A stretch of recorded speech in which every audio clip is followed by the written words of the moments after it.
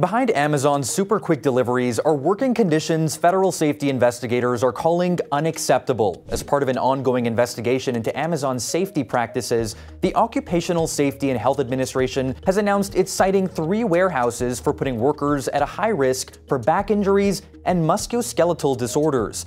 According to OSHA, the constant bending, twisting, and lifting of packages for hours on end is a hazard that employees should not have to endure. In December, OSHA handed out 14 separate citations to Amazon for more than a dozen violations, including failing to report injuries.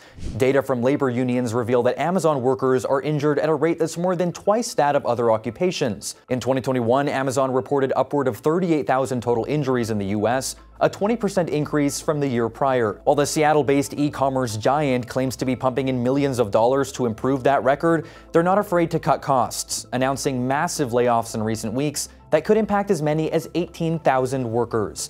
Meanwhile, Amazon has rejected OSHA's findings and has 15 days to appeal the citations, facing over $60,000 in fines if the violations are upheld. A drop in the bucket for the company, which profited $33 billion in 2021. For deeper coverage on big tech and the massive layoffs taking place right now, head over to straightarrownews.com, where it's unbiased, straight facts.